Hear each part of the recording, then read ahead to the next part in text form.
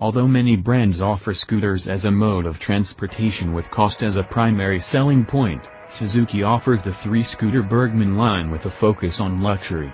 With the Burgman 650 executive taking care of touring aficionados and urban dwellers satisfied with the Burgman 200, the all-new 2018 Suzuki Burgman 400 stakes out a middle ground as an all-around scooter.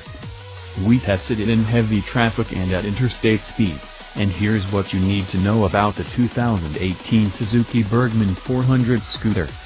2018 Suzuki Burgman 400 scooter top speed 1.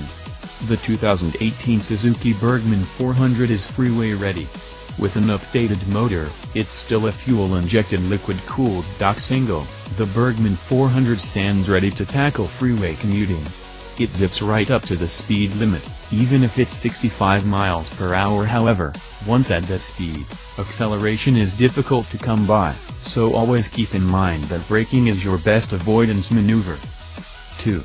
Triple disc brakes and ABS make the Burgman 400 an able stopper.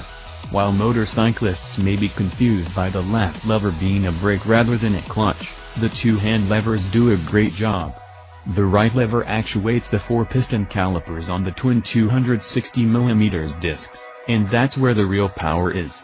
You can use them aggressively with confidence, as the ABS kicks in fairly early.